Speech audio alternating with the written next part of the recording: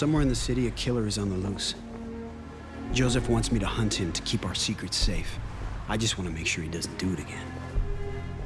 You don't have to be a vampire to get a taste for blood. The show is about a vampire, Private Eye, who was made a vampire against his will in the early 50s by the woman who he fell in love with and married on their wedding night. And he has since fallen in love with a mortal girl who he is sort of destined not to be with. My character, Mick St. John, is he's a reluctant vampire, and he's essentially a humanist trapped in this immortal body that needs human blood to survive every day. And so he's put a few things in place that fit with his moral code, like he doesn't feed from humans. He goes to the blood bank and he gets blood from like a dealer at the blood bank, and he takes it home and keeps it in the fridge. He sleeps in a freezer, he doesn't sleep in a coffin. He fought the instinct in the very beginning as well, and his wife had to go and find him because she was his sire. And so, as his sire and as a woman who was deeply in love with him, you know, which is why she turned him, because she wanted him forever. And she has to bring him food, she has to capture humans and take them to him because he won't eat. He lives a life of control-based denial about the situation that he's in. Mick is not an ordinary person, but he thinks of himself as an ordinary person. He doesn't think of himself as a superhuman, but he knows he's a vampire, obviously, but he regards himself more human than monster. And so, but he does have special powers. I mean, all of his senses are much more heightened than they were, than ours are.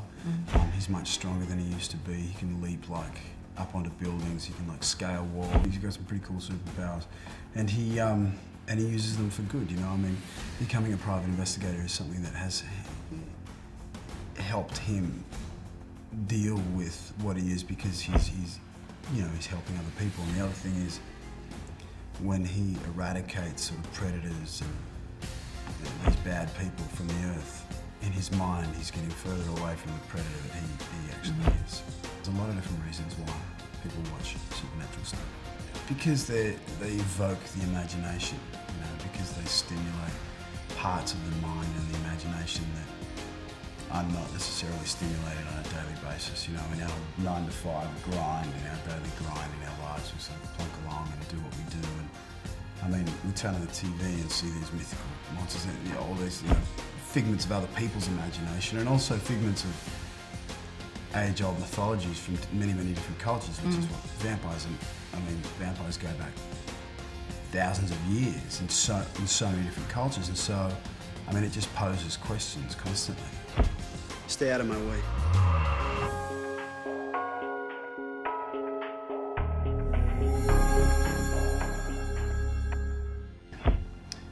As an actor, you know, I mean, you work so, even when you work regularly as an actor, unless you're an A-list actor, you're still like, you know, you still got to kick and scream to get a job, and you've still got to, you know, you know, it's hard work. And so, of course, I wish for work to come my way for a long time. I don't know if I wish for the show to go on forever and ever. I don't know, if it was 3 or 4 years feels like about right for this show. Yeah. The other thing is, I'm going to get older, so unless Joel Silver's going to pay for my surgery, my hair implants and, you know, my boob job and all that stuff that I'm going to need, then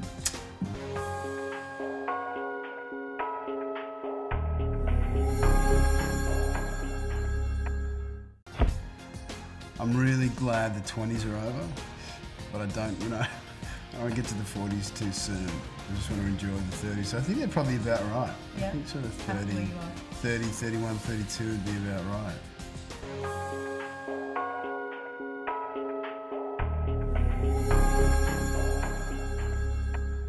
It was a great honour to be considered, really. I thought they were pulling the chain when they asked me to go to London and screen test. And I think I did a good job. Look, I knew I wouldn't get the role. I'm too young. That was a couple of years ago still from now, you know, and so it was like, yeah, I was too young, and I don't know if I was right for the role. I presume something about me was right for the role, otherwise they wouldn't have brought me to London. But and I think Daniel did a terrific job. I think he's a great Bond.